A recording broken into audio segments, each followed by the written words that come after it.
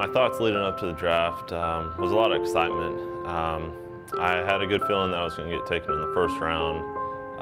So, you know, there's, like I said, a lot of excitement and a lot of nerves.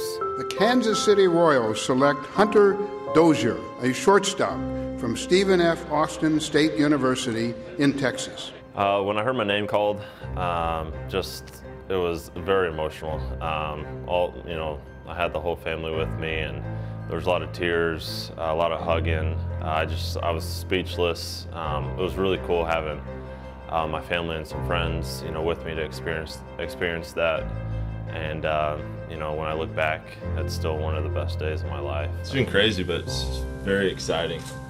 Just a lot of excitement with my family. Officially a Royal, the contract signed. Congratulations. What has this day been like for you?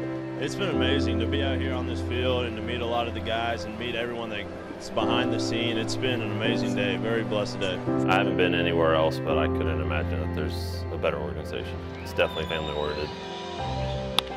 And a drive to deep left. Off the fence. Hunter Dozier has his first big league hit, and it's a double. The advice I would give to a new guy that's getting drafted is just don't put pressure on yourself. Whatever round you're getting drafted, it doesn't really matter. Just keep working hard, play hard, have fun, and enjoy every moment.